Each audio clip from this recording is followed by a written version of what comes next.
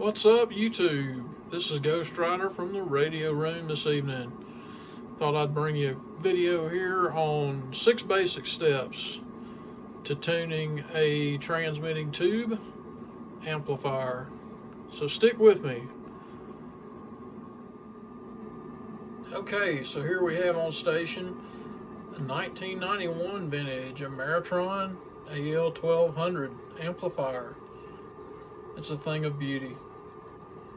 This amplifier has one 3CX1200 A7 transmitting tube. Okay, we've got our transceiver set up. We'll be using an FTDX3000 today. This is the emulator on the computer, which I'll be referring to. The actual transceiver is right over here. We'll also be using Palstar AT2K antenna tuner. This is located between the amplifier and the antenna. And we'll be doing the demonstration on the 40 meter band. So let's get to it. All right, step number 1. We're going to turn the amplifier on, then allow the tube to warm up for a time that's specified by the manufacturer. For the AL-1200, that's 10 seconds. For your amplifier, that may be something around 2 to 3 minutes or more.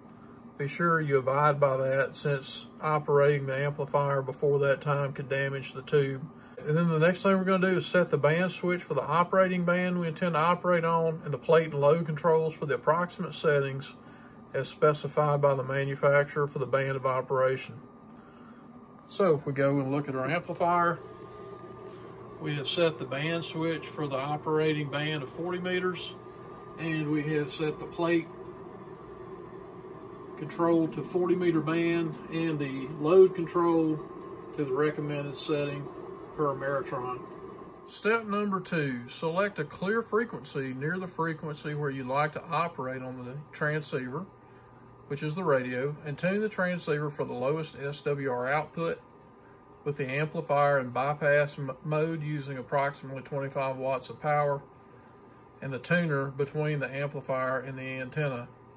So here we're going to tune the radio itself without using the amplifier at all, without keying the amp, and use the external antenna tuner. So on the radio, I'm now going to check my output carrier power, verifying I am in the CW mode. For this step, I'm going to modify my output power here, and you can see my carrier level on the upper right hand side of the screen. I'm going to set that for 25 watts. And then we can go to the meter and check for lowest SWR. Okay, here at the meter, I have set my inductor and my input and output settings for the approximate settings that they should be for the 40 meter band. I'm in the low range setting. So let's check the SWRs for this condition when I key the radio at 25 watts. Okay, almost no reflected power. We'll do it again. Almost no reflected power, so we're good. Also, if you have a high power scale on your watt meter, at this point you want to go ahead and change the scale on your watt meter to the high power range for the next steps. Step number 3. Go ahead and set the transceiver output power to between 15 and 25 watts and set the amplifier for the CW mode. You could also use FM or AM mode on your actual transceiver, just as long as you produce a carrier when the transceiver is keyed. Then you're going to go ahead and key the transceiver and adjust the plate control first until maximum output power in watts is noted on the amplifier meter or the meter between the amplifier and the antenna, your choice. Immediately then adjust the load control to maximize the output power by increasing the load amount, which is usually turning the load control clockwise until a slight power reduction is noted in the watt meter. Why? This decreases grid current. Do not turn the load control the other way, as this will increase the grid current. And then unkey the transceiver. Okay, going back through step 3 on the actual radio, I'm going to verify that that my power setting is still in the low power range. So I'm still at 25 watts of carrier level. I'm still in the CW mode here on the radio. I'll now go to the meter or the tuner, and I'm going to set the scale for the high range.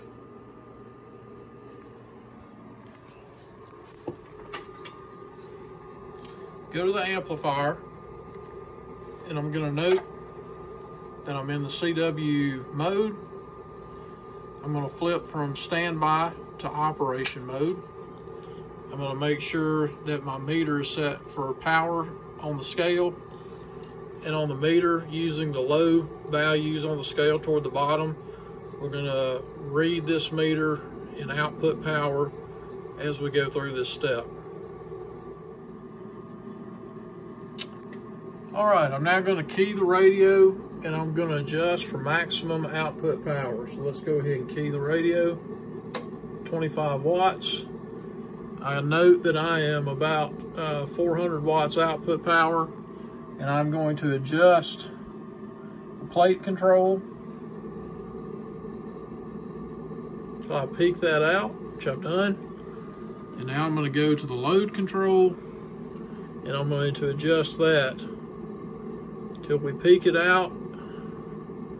And I'm going clockwise, and it just starts to fall off in power, and I'm going to unkey the radio.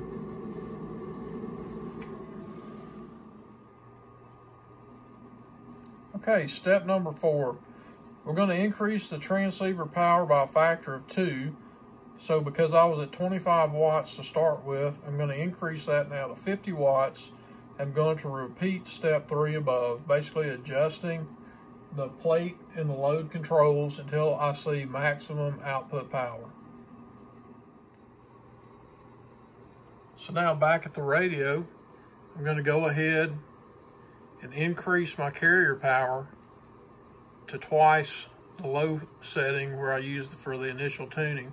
That'd be 50 watts in this case. Okay, carrier's at 50 watts. Come back over to the amplifier.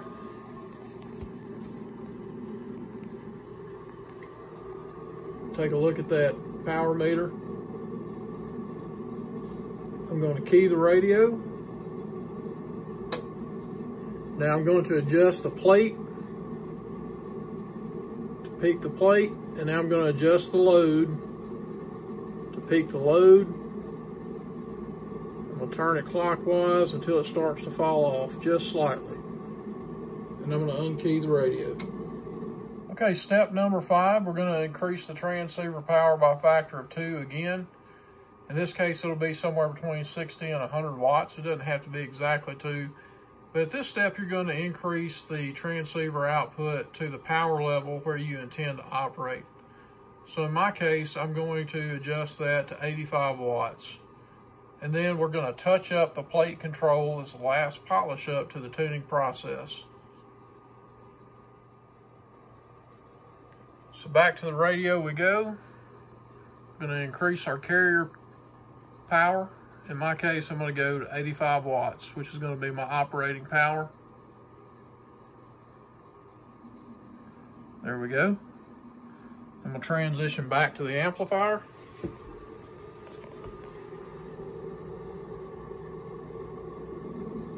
I'm going to key the radio. I'm going to peak the plate control for maximum power. I'm now going to peak the load control for maximum power clockwise until it slightly falls off. Ever so slightly, right there.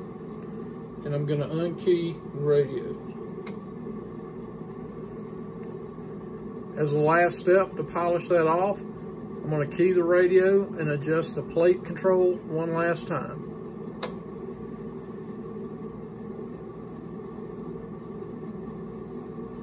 there we go.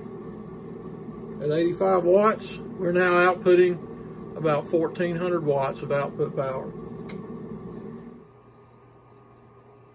Last but not least, we're going to proceed to operate in CW mode. So if I was going to use Morse code, I wouldn't change anything. I would just stay where I am and proceed to operate on the frequency of choice near where I tuned up.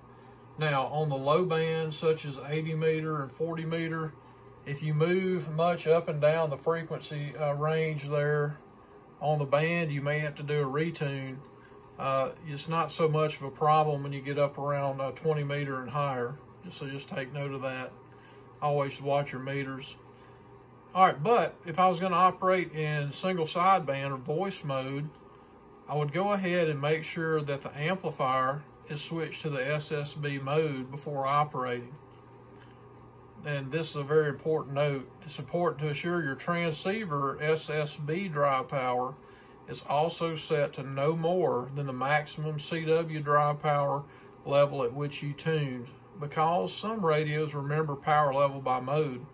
For example, if I tuned in CW mode at 85 watts, but I previously had my SSB mode set at 100 watts and I just switch over to SSB, I'll be driving with 100 watts that I didn't tune for, and that's not good.